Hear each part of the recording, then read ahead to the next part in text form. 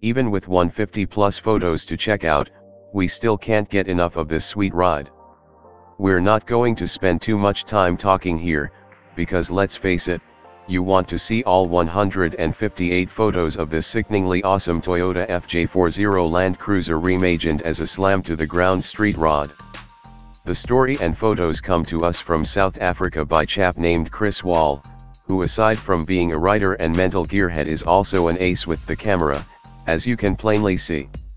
Be sure to check him out on Facebook. What you're looking at here is a 1976 Toyota Land Cruiser FJ40, built by the mad minds at Allers Rods and Customs in a shop just north of Johannesburg. The build took 1,200 hours, and as you can see, no detail was spared.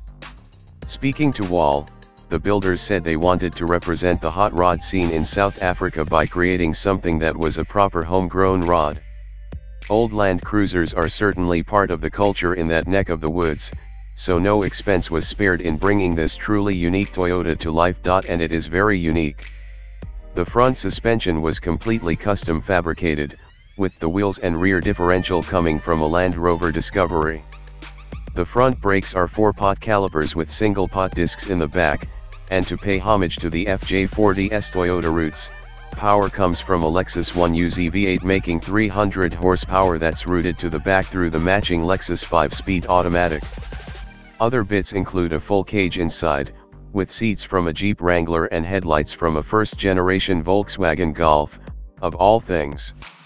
And of course there are all the custom body tweaks that are simply too numerous to mention. While it's safe to say this Land Cruiser doesn't have the off-road prowess it once had, for a street rod it actually shows a surprising amount of ground clearance. The off-road tires obviously help with that, while also serving to help set this project apart from any other street rod on, or off, the road.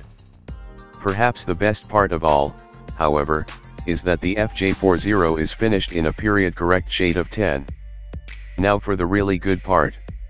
Set aside a half hour and marvel in the details of this amazing build through the gallery below.